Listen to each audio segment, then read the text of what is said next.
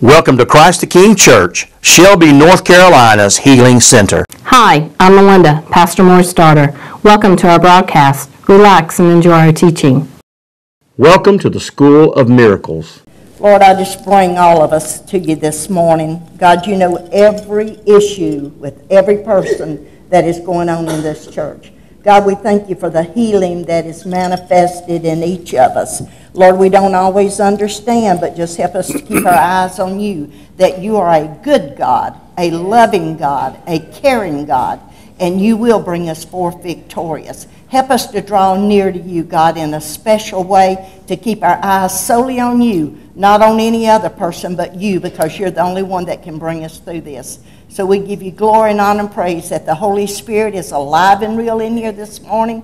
Bring your presence in. Allow everyone in here to be touched, to be edified, to be uplifted. And as they leave here today, they'll know that they have been in the presence of God. So we give you glory and honor for that now in Jesus' name. Amen. Amen. Thank you, Barb. Next Sunday is water baptism morning. Pastor Sam will be doing that. So if you've not been water baptized, you sure need to see Sam. Let's get that took care of. That's the first thing. Nobody in the Bible ate or slept after they had accepted Christ before they were water baptized. You say, how important is it? I don't know. You have to ask the Lord about that. But it is part of getting into the kingdom of God. He that believeth and is baptized shall be saved. So we provide that for you next Sunday morning, first thing, right off the bat. So if you'd like to be water baptized, you need to see Pastor Sam. Let's get that took care of as you go forth. Can you say amen? Amen. Carolyn, we hope you had a happy, blessed birthday. Do you tell people you're saved? Amen. Why don't you just say, I'm saved. I'm saved. I'm righteous. I'm righteous. I'm forgiven.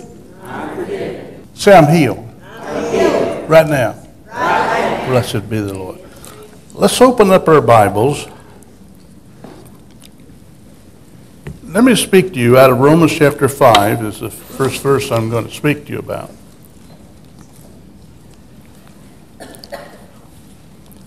You know, we've been in this business a long time. Since 1960, what, Mark? 8? 7? 8? 1968. That's a long time, isn't it? For some of you were born. So we've been around. This is not our first rodeo. We've been around for a long time. Of course, during those years, we went through several transitions. We were a grace preacher. Say grace preacher. Grace. We were a healing preacher. And we were a prosperity preacher. So we've been through several phases of this ministry, and you never know really where you fit in. I've just tried to be faithful to follow the Lord, to obey the Lord in all things that he would lead me to do. I go through changes like you go through changes as you grow and mature in the Lord. You're changing. Sometimes those changes are quickly, and sometimes those changes are not so quickly. I'd like to open your Bible to Romans chapter 5. This is a verse that you're very familiar with.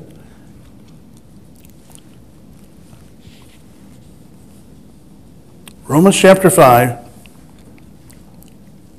verse 17. For if by one man's offense death reigned by one, that's Adam, much more they which receive abundance of grace, not just grace now, that's what I want to talk to you about today, is the gospel of grace, Here it's not called grace, it's called the abundance of grace.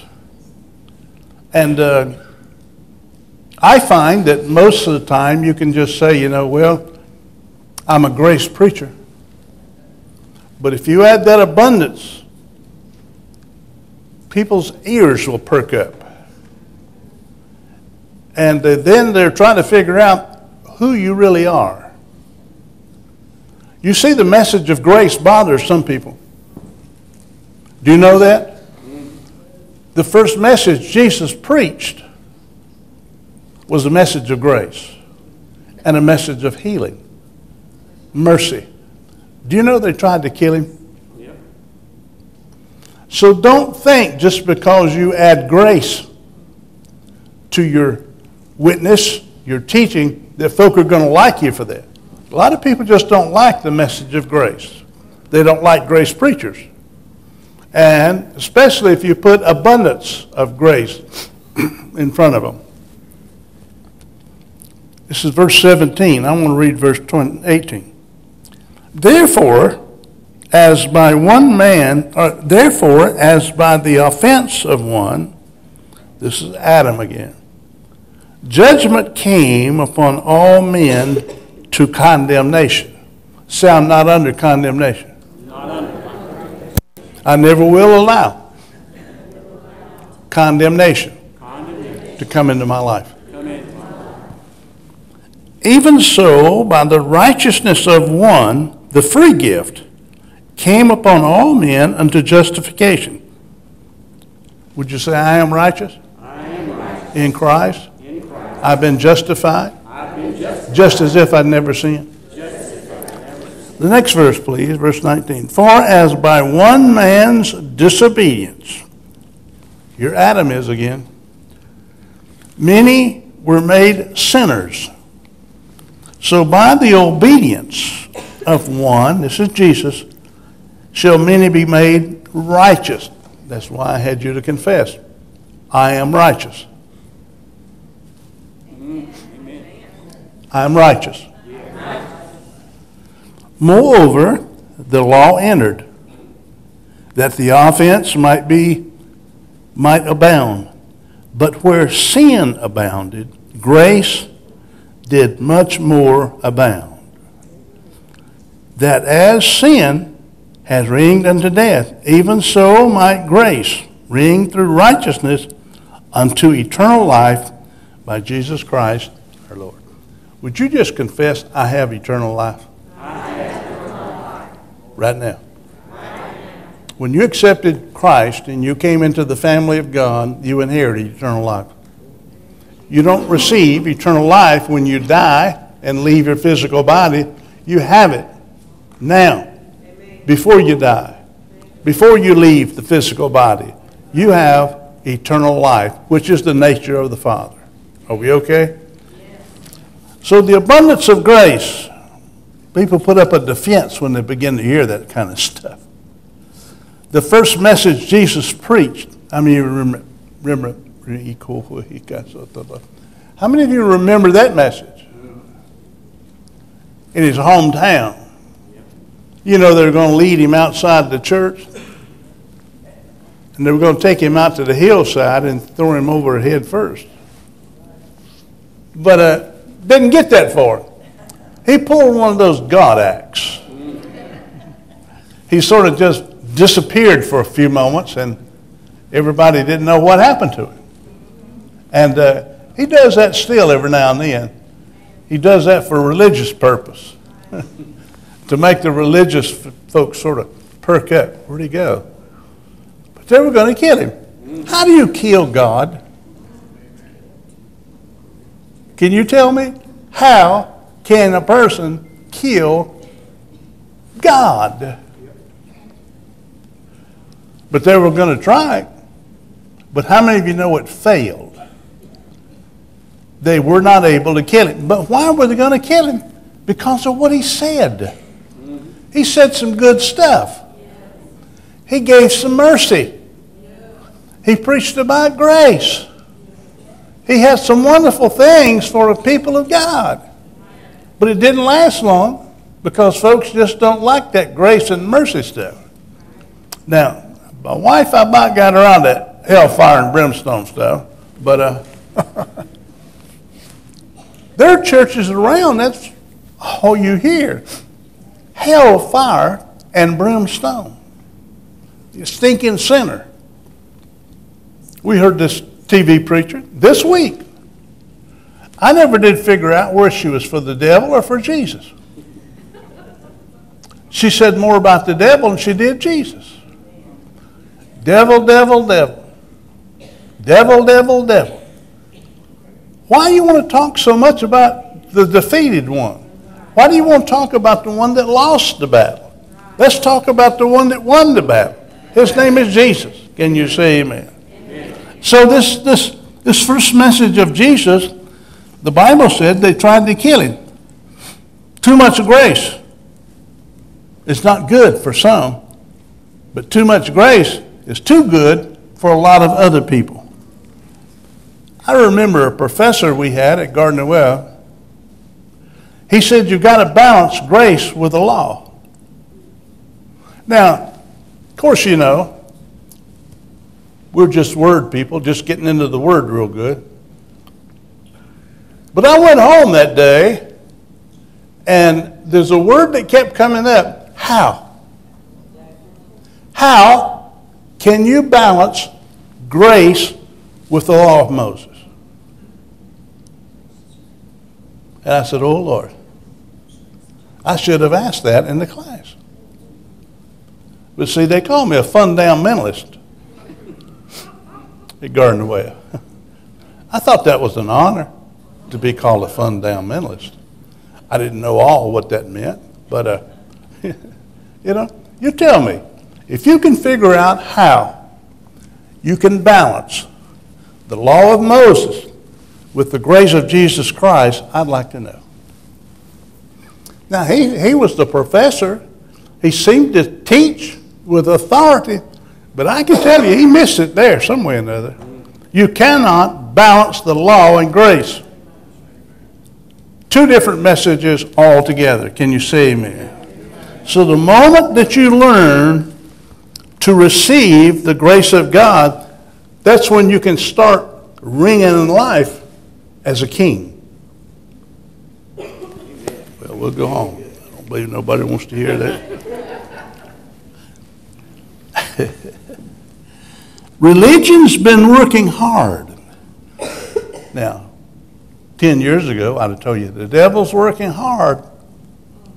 Religion, let me call it religion. Religion is working real hard to prevent people, the believers, from receiving the abundance of grace and the gift of righteousness. Those are a couple of gifts from God. Abundance of grace, the gift of righteousness. Abundance of grace and the gift of righteousness. Which means that I'm a grace preacher. I always have told people, you get in a mess, come to see me. My office. I'll give you grace. Now, if you want judgment, go see Barb.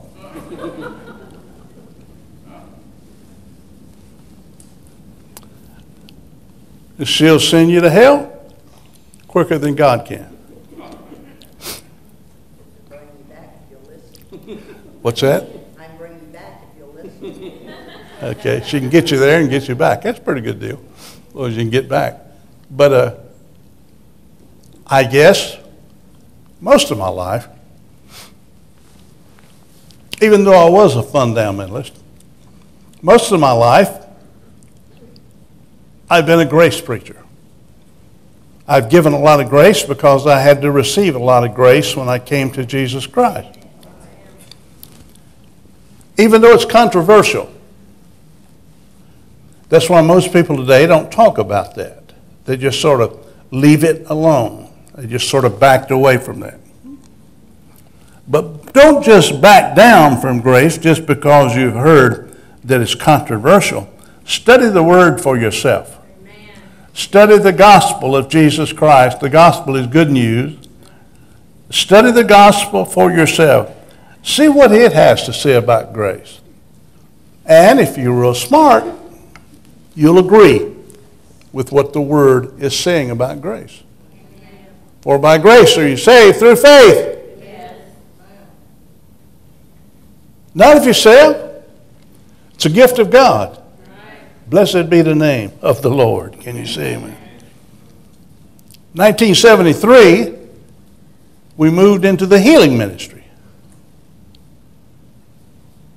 I did not know a fellow would fight you to stay sick.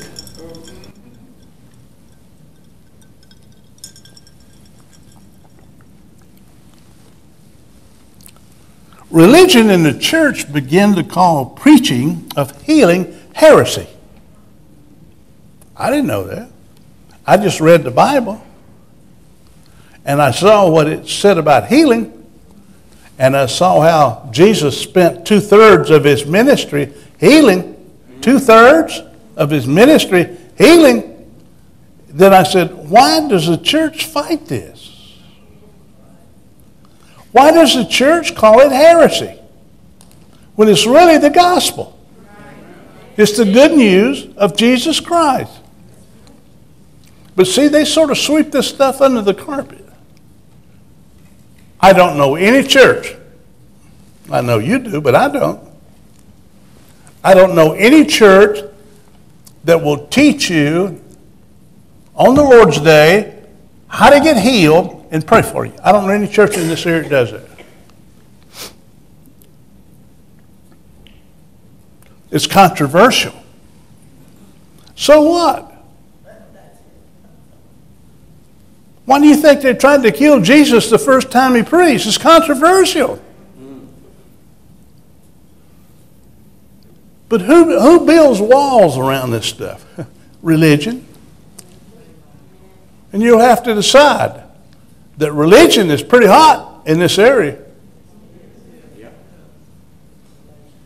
And you can always find religious people that'll tell you that if you've got pneumonia, find you a good doctor now. They never mention the healing powers of God. They never mention that Jesus can heal you. That was just for the early church. Sam, I sit and listen to you this morning. Why did the church move away from the healing Jesus? They lost the power. The church didn't have the power. A lot of them weren't even called to preach. You don't have the power, you got to make up an excuse for why you can't heal people. And the excuse is why you can't heal people. The excuse that they gave people for being sick is you're suffering for Jesus. Suffering for Jesus. You see where that came from now? You're suffering for Jesus. They told you that because they couldn't pray for you to be healed. So you got to give them some kind of outlet. That was their outlet. They'd tell people, well, you know, I'm just suffering for Jesus. You want to argue with that? Go ahead and argue with it. You won't get very far in the church, but anyway, you can argue with it. I'm suffering for Jesus, even though it's not scriptural. Can't find it anywhere.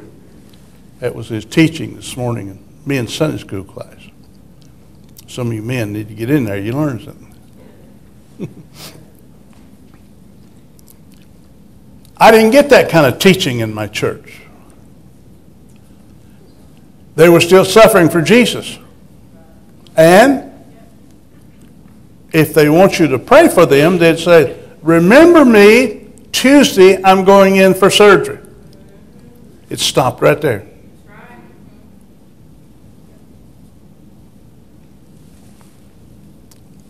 They never prayed for you.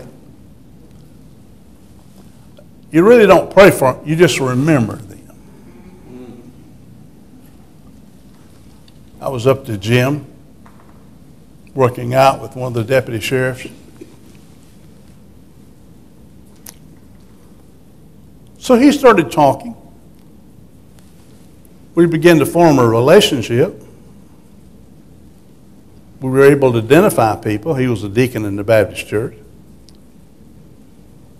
And I pastored here. Of course, I've been here for 50 years, 40 years.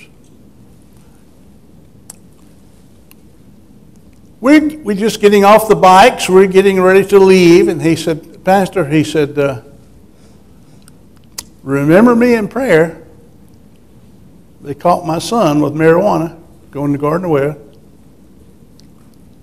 I said, well, heck, let's pray. So right there in the Nautilus, I grabbed his hands and we started praying for his son. And when I finished, he said, you know, nobody at church did that for me. He said, I even shared it in the deacons meeting and asked them to pray for me. And said, you know, we dismissed and everybody left and there was nobody there to pray for me. And he said, I can't believe that you did that the first time I told you. You don't know me. You don't know anything about my son, but you joined my hands here publicly in the Nautilus and prayed for me. And I said, well, praise God. I said, we're having a singing down at the church. What's his name, Jerry?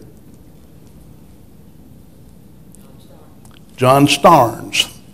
I said, John's going to be at our church. I said, I'd like to give you an invitation to come to hear a man of God sing.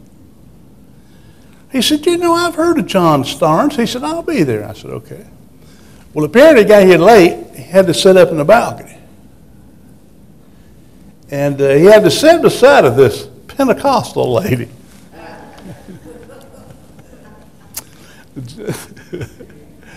This guy's a deacon in the Baptist church. And, you know, John can stir folk up. And the lady beside of him, she really got stirred up. It don't take Pentecostals very long to get stirred up if you got something to stir them with. So, not long after that, he jumped up, they were seated up there in those metal chairs. He jumped up and he said, well, you pinching my leg, I'm getting out of here. She said, well, you quicken, said, you caused the spirit to die anyway. Said, you're killing the spirit, get out of here. So I saw him next week at the Nautilus, and I had to explain to him about that lady that he was sitting beside her. But anyway, we're different people. We tune in to different stuff. First time I heard some Pentecostals sing, I was a deacon myself at Mount Perrin Baptist Church. I didn't know the pastor had a brother that was Church of God. But he came to visit the church, and he and his wife sang a song. When she hit that first note on that piano, man, they were gone. I told my wife, I said, my God, who in the world is this? They sing different. Pentecostal people sing different. Because the Holy Ghost is in them. And they know about the Holy Ghost. They know how to yield to the Holy Ghost. Now, I've heard other people, you know, I've got this funeral, we were in a Baptist church, and this guy who's the music minister there in the Baptist church sang, Dear Lord.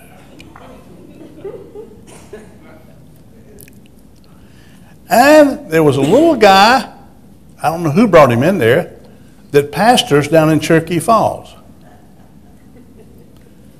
That little old guy got up there with a guitar and closed his eyes, and there he went. I said, Barb, I said, this guy ain't no Baptist.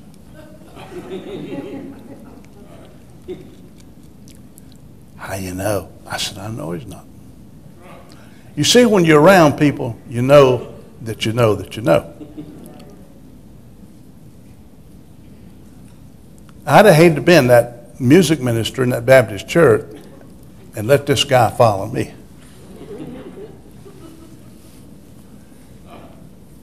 It helped me because I was about to share next. And I shared how good I thought he did with that song. And then I shared that he's anointed. There's a lot of difference. The anointing can make the difference. Can you say amen? So the word got around that I was a grace preacher, which was very controversial. Word got around that I was a healing preacher, that I could pray the prayer of faith with you and for you. I'd lay hands on you and get people healed. Word got around on that. I didn't know it was so controversial. I thought everybody prayed for the sick. Jesus, 2/3 of his ministry was to the sick. And why would people have a problem with a follower of Jesus Christ praying for the sick? But I found they did. I said, I found they did. And I had some people that I carried a burden for in the Baptist church. And this one lady was a diabetic.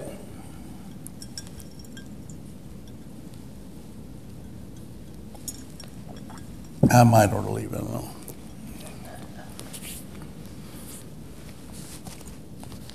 I prayed for her publicly. And I told her publicly that God wanted to heal her and could help her. Ooh, did she get mad? I'm talking about mad. Years later, I did Barb's brother's funeral. We're at the graveside, and I saw this husband coming. I said, oh, God, here he comes. He came up to me and he said, Pastor, I want you to forgive me. I said, uh-oh. For what? He said, I want you to forgive me because the way I felt towards you for praying for my wife. He said, I was wrong. I should have joined in with you instead of judged you. You understand what I'm saying here? Here's a man now, it took him, 20, 25 years later before the light came on. So sometime we judge them too quick. Give them time, and the Lord can minister to them. But it is a controversial thing. It still is a controversial thing. You'll have people ask you, y'all still pray for the sick down there?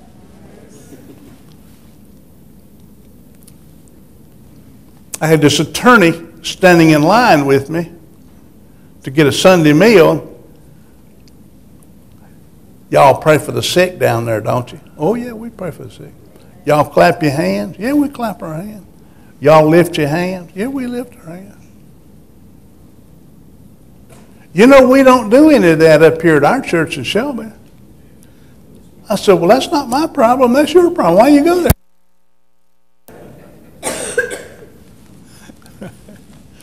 So it is a controversial thing. When people find out you speak in tongues and pray for the sick, you automatically over here. You're on the left. You're on a different side of the fence than they are. That means that they can't accept you as a brother and sister in the Lord. They will not be able to trust you, and they won't like to be around you very much because, you know something? The Holy Ghost in you makes them uncomfortable. So the better you can receive that, the better off you'll be. Religion in the church is called this stuff of praying for the sick heresy. It's controversial. They don't talk about it. They don't preach about it. Well, you say, yeah, well, go and see. And come back when you can find one. Had a fellow last week said, I remember you telling me years and years ago, if you can find a better church, go. He said, I've been to all of them, and said, I can't find it. I'm coming back. Put my name back on the roll here.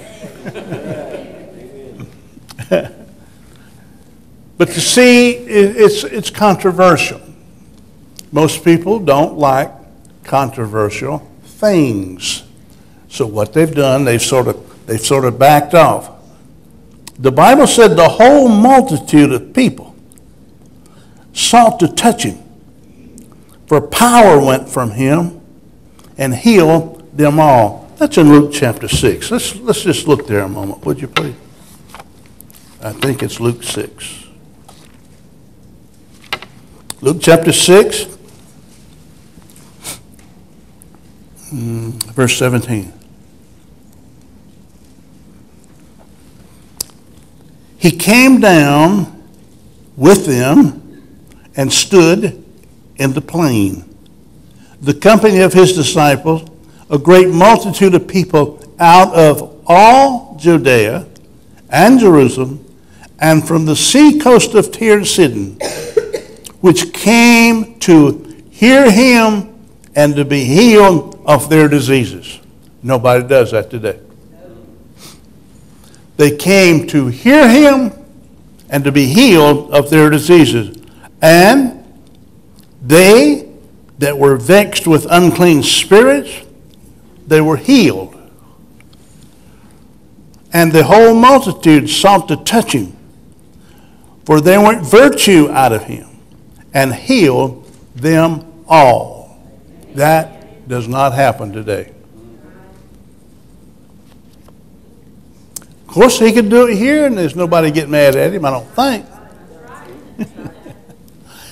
So, I don't have a problem being a healing preacher. I found out there were certain places I could preach that, and there were certain places I could not preach that. And most people don't care. But see, if you know the truth will set you free. But the truth can get you in trouble with other people. Can you say amen? Got Jesus killed on a cross. Instead of seeing what God had to say about it, they backed off.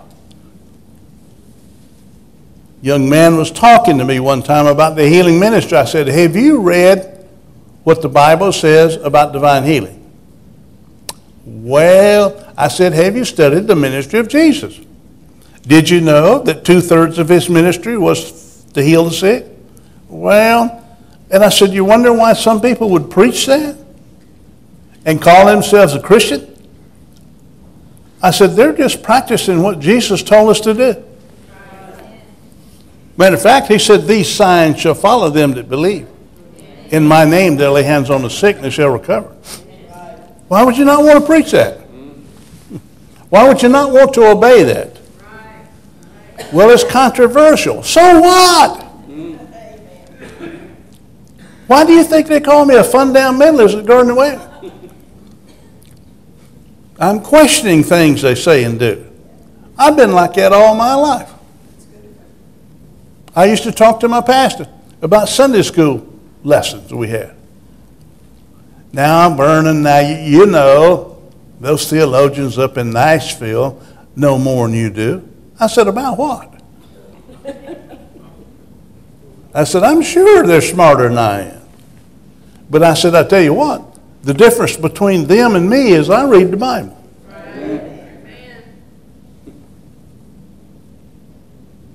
See, I don't care how smart you are.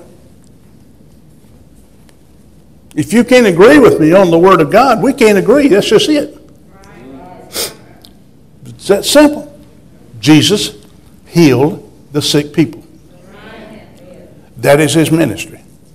It was his ministry then, and it is his ministry now. You say, well, I've been sick and he ain't healed me. I can't answer that.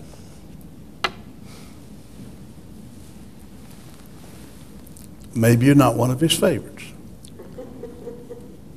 I can't answer that. I can't tell you why some get healed and some don't. I can just tell you that Jesus heals sick people. And if you're going through stuff, he'll get you through it. If you're going to have surgery, he'll bring you through. If you're fighting the flu, he'll bring you through. Amen. If you got the right kind of wife to agree and pray for you. She prays for me every night.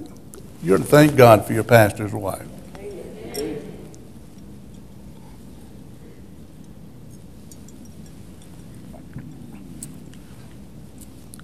You mean y'all pray every day? Yeah, we're Christians. You don't pray every day? And you don't have a lot to talk about it. A healing preacher. The whole multitude sought to touch him. For power went out from him and healed them all. Get that image in you before you get someone to pray for you. Get that image in you.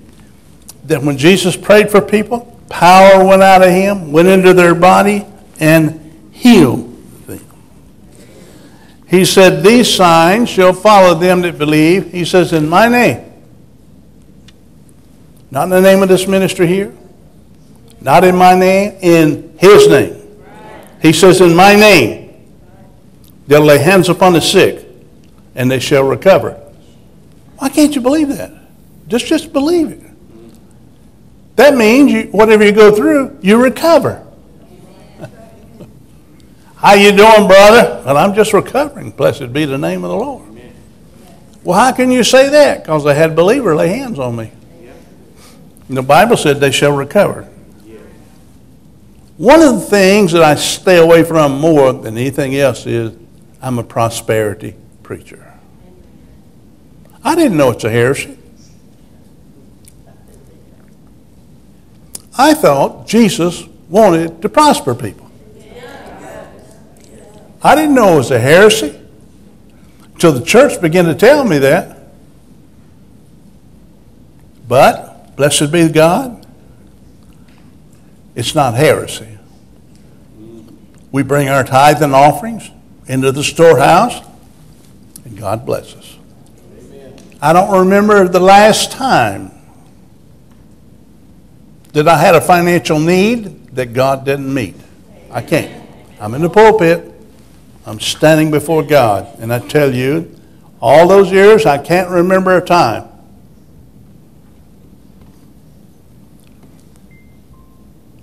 because we're tithers. My wife and I have always been tithers after she taught me that when I first became a Christian. I felt like I could trust God with my finances. Can you? Can you trust Him to meet your need there and to take care of all of that? See, I just don't understand why people want to fight you to stay sick and poor.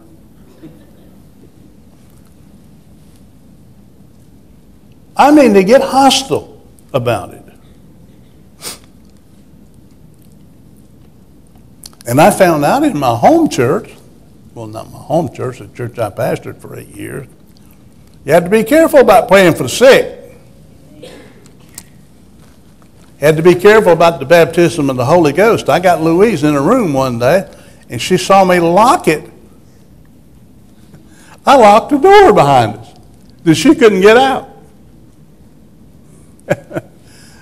Some of you need to get locked up in there too. And we prayed for her that God would baptize her in the Holy Ghost and allow her to speak in tongues. And you know, he did, and she did, and I did, and we did. We had a great time.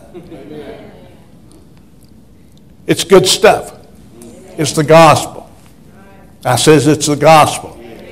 It can be the gospel of grace, unmerited favor. It can be a gospel of healing. It can be a gospel of prosperity. You see, this stuff of serving God's different. I'm trying to tell you, I've been trying to tell folk for years, it's different. We are different people. We are saved. We've been redeemed. Bless God, the blood of Jesus has cleansed us all our sin. When was that song first? 18 what? 1876 or 86? 1876, a guy wrote that song. Blood of Jesus. Some of those old hymns carry the word, the anointing, the wisdom of God. That's why I can tell people, I'm forgiven.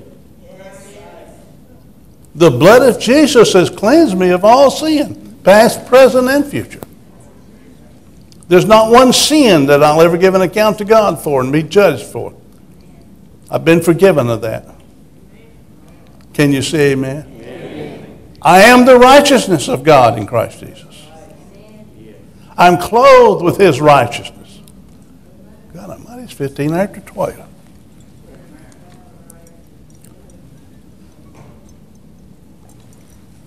We sure don't want the chicken to get cold.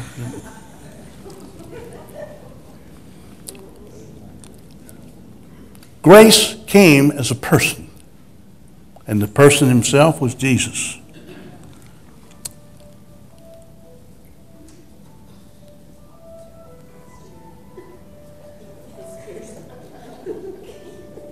That'll cost you $25 in the building fund.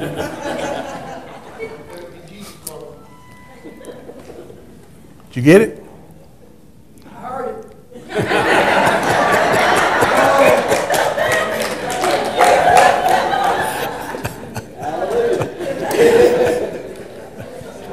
Thank God for hearing aids.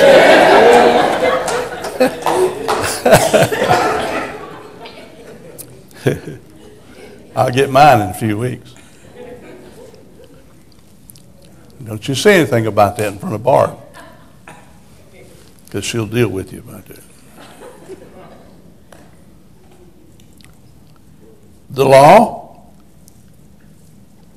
came by Moses, but grace and truth came by Jesus Christ. I'm so glad that truth is on the side of grace. Blessed be the name of the Lord. Can you say amen? Amen?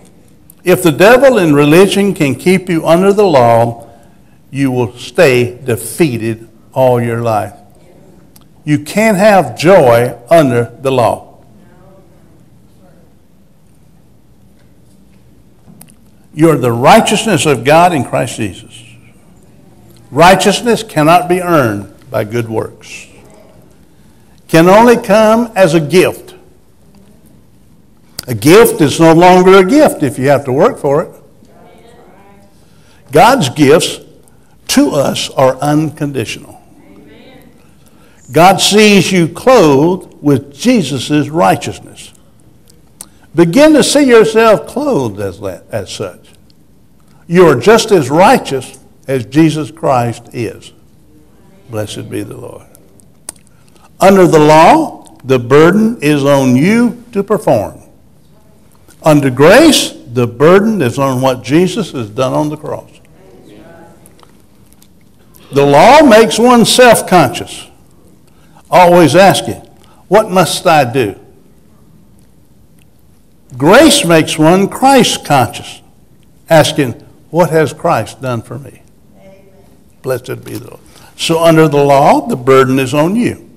Under grace, the burden is upon what Jesus has provided for you. It's our Lord's good pleasure for your family to be blessed, the storehouse to be overflowing, your body to be full of the resurrected life of Jesus Christ, eternal life now. Amen. Please stand and give God glory in the house of the Lord, would you please? Glory to God. Glory to God. Glory be to God. I see someone has put some hankies up here. Now, you want me to blow my nose on these? You want me to pray over these? Some of these are right pretty. Father, I lay my hands upon these handkerchiefs to be for what God intended them to be. A healing cloth that the Bible talks about being placed upon people's bodies, demons leaving and sickness leaving. So by grace, I anoint these hankies this morning. I invoke the name of Jesus Christ over each and every one of them. In Jesus' name, amen. Thank you for joining us. You're welcome to follow us on Facebook, YouTube, our website. Our Lord is building His kingdom. Join us in helping our Lord harvesting souls for His kingdom. Thank you for watching Christ the King Church, Shelby, North Carolina's Healing Center. Visit our website, www.christthekingshelby.org, and check us out on Facebook and YouTube.